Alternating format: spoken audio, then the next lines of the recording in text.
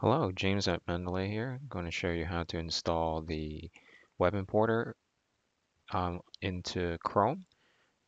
First, let's just find where the installation is. Let's go to Mendeley Import. Just Google that and just click on that. And there it is. So it says using Chrome. Let's just install this in Chrome using the extension. So here is add to Chrome, add the extension, and then you'll see it right here.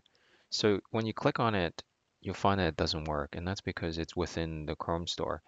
You could get it to work when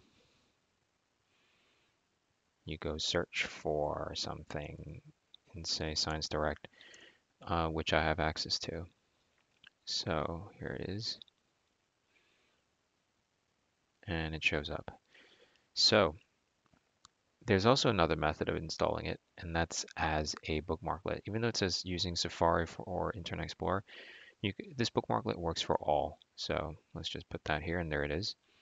So let's go back here and then let's cancel that and just click on this and it appears. So you could either install as an extension or this. I hope you enjoyed the tool.